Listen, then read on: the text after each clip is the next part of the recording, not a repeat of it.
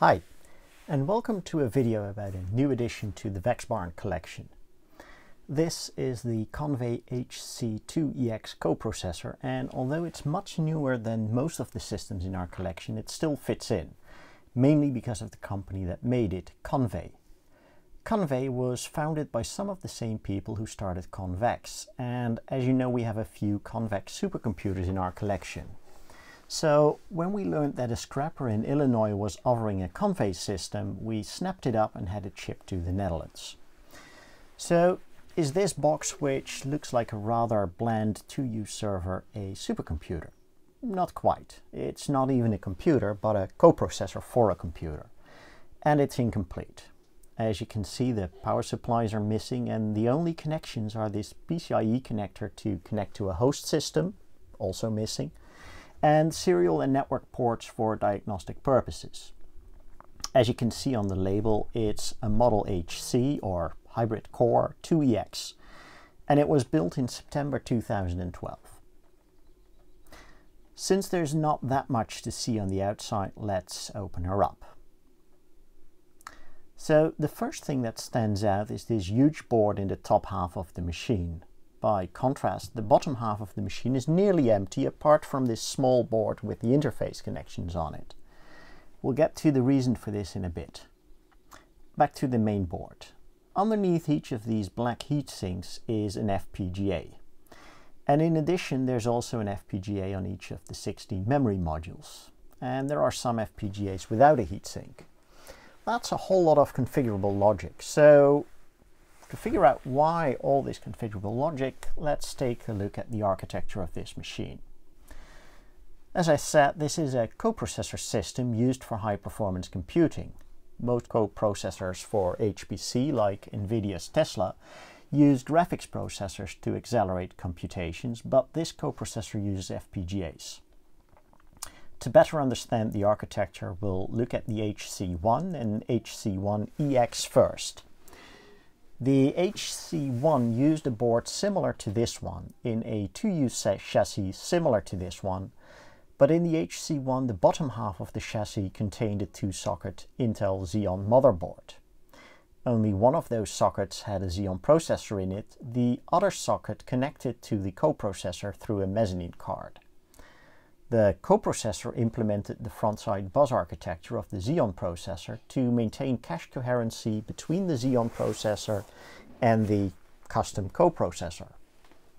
For the HC-2 and the HC-2ex, Convey wanted to use newer, faster Xeon processors, but these used the QPI bus instead of front-side bus.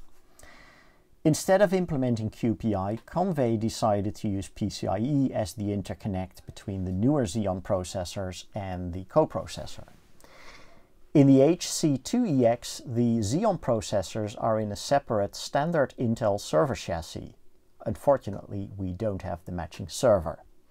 The coprocessor runs alongside the Xeon CPUs and has its own instruction set.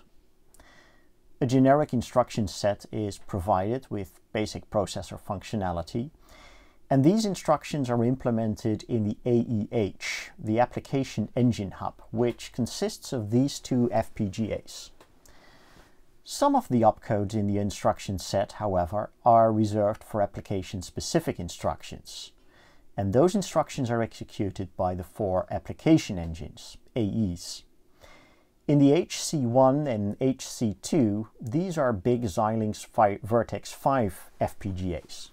But in the HC-1ex and HC-2ex, these are even larger Vertex 6 FPGAs, the V6LX760 to be precise, which back in 2012 was the biggest FPGA money could buy. Serious money. These FPGAs retailed for around $15,000 each, but with Xilinx being an investor in Convey, I'm sure Convey got a much better price. Rather than provide the different instructions needed to solve a variety of problems all at once, these FPGAs get loaded with what Convey calls a personality, an instruction set that is tailored towards a particular application. That way, all the computing resources are optimized for the problem at hand. Convey itself provided personalities for 32 and 64-bit vector calculations, financial calculations, DNA sequencing, and various other applications. One could also develop their own custom personality using the personality development kit Convey provided. All these FPGAs which implement the processor are connected to 8 memory controllers, which provides a crossbar to a 31-way interleaved 16-channel DDR2 memory subsystem. The 16 4GB DDR2 DIMMs are non-standard. Standard DIMMs could be used, but this system is outfitted with scatter-gather DIMMs. An FPGA on each of the DIMMs provides scatter-gather functionality, which basically means that the DIMMs are optimized for addressing individual 64-bit words rather than entire cache lines at a time. This makes the memory subsystem much faster for problems that address memory in a random or strided fashion. The bandwidth of a regular memory subsystem with caches collapses rapidly if not every word in a cache line is used, as this graphic from a Convey presentation shows. Finally, there are some more FPGAs scattered over the two boards to provide management capabilities, glue logic, and of course the PCIe interface to the host system. In all, there are close to 40 FPGAs in this box. There's also a PowerPC microprocessor on the big board. The PowerPC processor provides a management interface to the system and is responsible for loading the configuration bit streams into the various FPGAs, monitoring the power supplies and fans, and running various diagnostics on the system. The missing power supplies are a bit of a challenge, but by measuring the size of the power supply slots and counting the number of contacts on the connectors, and determining which contacts are connected to ground and plus 12 volt buses, I believe I was able to identify supermicro power supplies that should work in this system. I found 2 of those on eBay and they're on their way as we speak. When they arrive, we'll see whether I correctly identified the power supplies to use. We got a couple of power supplies that I believe will fit this system, so let's plug those in.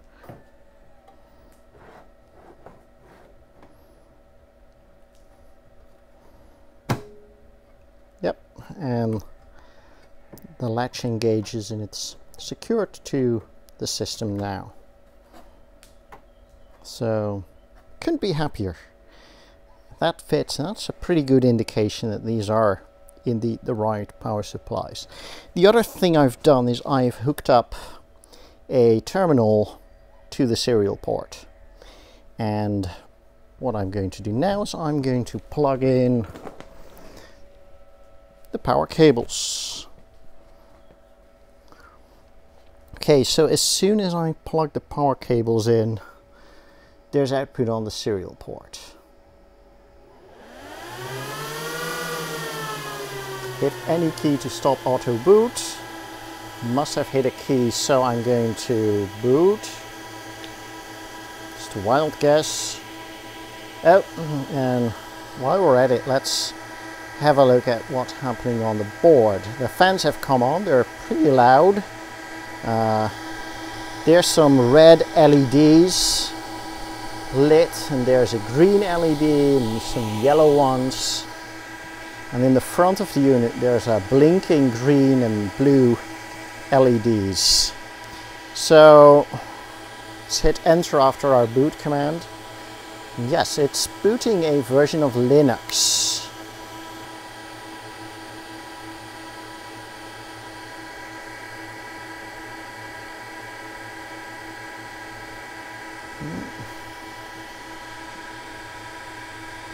Takes a while to boot.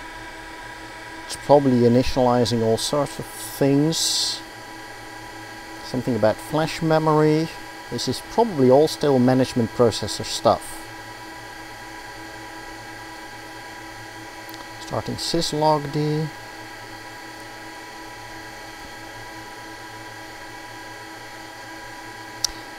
Okay, FPGA daemon. It looks like it's now loading. Oh, and we have more. Wow. The fans just became a whole lot louder.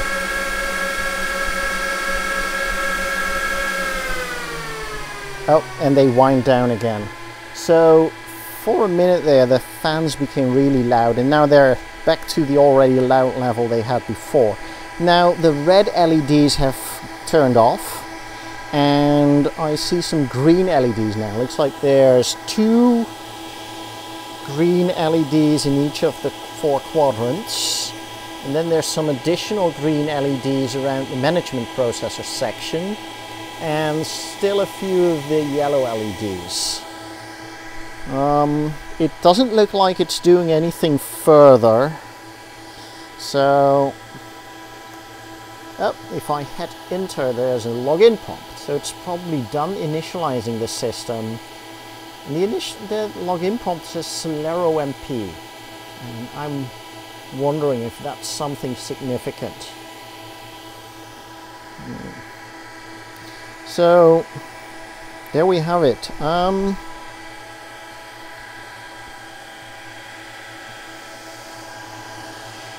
No, and the blue LED in the front is no longer blinking, and there's 2 green LEDs lit in the front of the system now. So, until we've connected it to a suitable host system, I think this is all that we can do.